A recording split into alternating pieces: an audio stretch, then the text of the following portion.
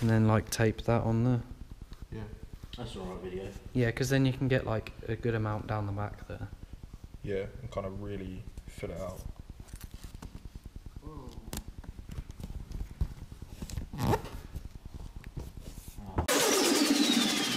Alright guys, welcome back to the workshop. Today we got an awesome one. You might have seen a few videos back, I was working on my boot, like trying to paint it and stuff. And it was going alright, but then like after that video I left it to like fully dry properly, and so I could then put the clear coat on with it fully dry. Basically what happened is the paint just cracked. I thought, no, that's okay, I'll sand down the pieces that cracked and I'll just prime and repaint those patches and just like blend it in and then clear coat it. Tried that and it just was cracking everywhere in all weird places. So I did a lot of research online, and it turns out most likely what happened was the paint that was underneath, that was originally on the boot when it was black, was somehow interfering with the paint I was trying to put on and making it crack and just do weird things. So I was here working on my engine bay and I said to Connor, yo, do you want to like just raw the boot, like take it right back to the metal? And basically we found a lot of like big rust problems under there. They'd been fixed, but they'd been fixed with filler, so it wasn't the best. So we had a bit of a decision to make. It was like spend days firing all that in with like tons of filler, and it would look okay, but it's a lot of work for what it was. And then a couple of my friends had the idea of, well, you want to put a ducktail on the boot of your Nissan. So I was like, yeah. So they were like, well, why, instead of fixing all of these problems with boot with filler, why don't you just make a foam ducktail that's molded into your boot, so it's actually part of the boot. It's not like bolted on, it's just part of the boot. And I thought about it, I was like, don't know, equally seems like a lot of work. And then we actually started looking into it. It would actually mean that a lot of the like work of smoothing the boot, getting the contours right with filler and like the shapes and getting it flat and nice and just generally looking good would be completely covered up by this foam ducktail. So just for easiness sake really, it makes sense to do the ducktail. So pretty much we're going to make a foam ducktail. It's quite a big task, but I mean, we did the bonnet, the inside of the bonnet, and that came out okay, so I figured why not, let's just keep stepping up that ladder, bigger things, you know. So we've done that, and I've got some clips of me spraying the filler, so I'll put those in now.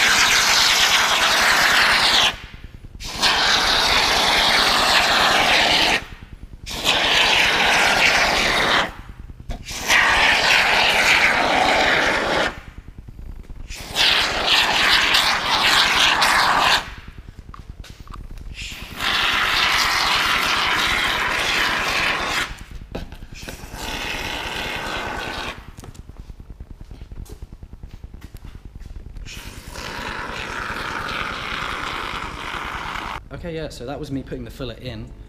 It expands, I think it's something like 30 times the amount of fluid in that bottle. But it's actually surprising how much comes out. Like, I thought there would be more. As I'm standing here talking, it's like, it's over there, like, I've done it. This is 2 cans. And I'll explain the mold and how that stuff works a bit better in a second, but it didn't expand as much as I thought it would. I thought it would be a lot more sort of liquid and then expand, but it actually came out like pre-expanded. I had to get that nozzle down into all the small little nooks and crannies and stuff, because if I didn't, it would just sort of fill over the top and then leave a massive air gap underneath. So I really had to like dig the nozzle in. But I think we got it. I think we're gonna need possibly like 2 more cans just to build it up. But I'll show you around the mold and stuff, and it's actually really simple. Not a lot to it. It's just a lot of tape really, and some rough cardboard. But probably in this video, just leave it at doing the expanding foam, because we have to let it cure, and it does take several days because there's so much of it in one like chunk. But we really want to make sure that's really gone off before we start touching it. So I'll show you the mold. Probably have some more clips because I've got to go and get some more expanding foam, because I don't think that's enough. It needs to be much taller so we can then trim it back and get the shape we want.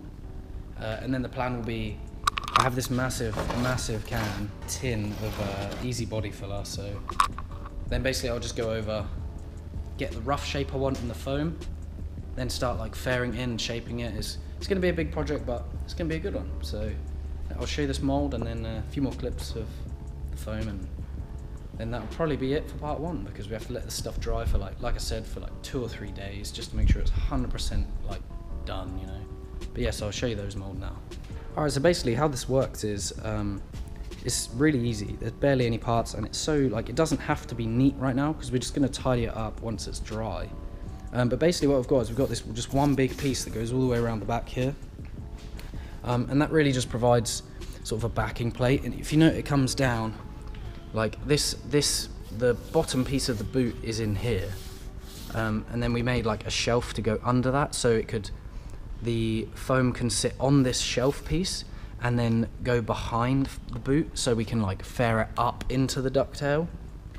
And then really that's it. Last night Callum made these 2 side pieces to create the sort of like, oh, I touched it, to create sort of like the sloped of the sort of look of the ducktail. And then this morning I came in and I just added this structural piece here, because this back piece was going to be on under a lot of pressure because of all this foam in here, and I didn't want it to like push it away and it just all fall apart. So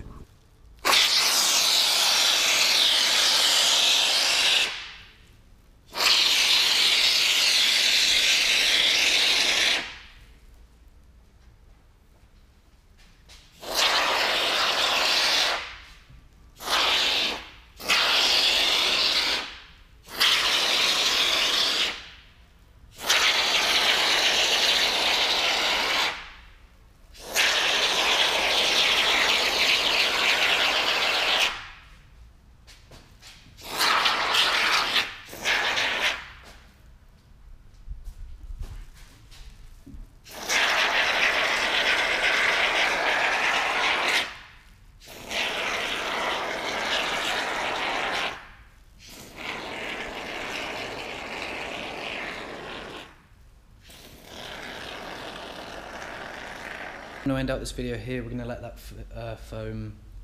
foam set for at least 1 to 2 days, maybe a little longer, and then we will take the mold off.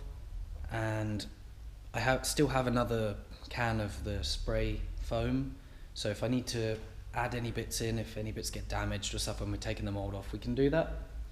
But for now, thank you for watching. There'll be a playlist of all the other videos from my car, like literally everything we've ever done on my car, and there's quite a few, either here or here.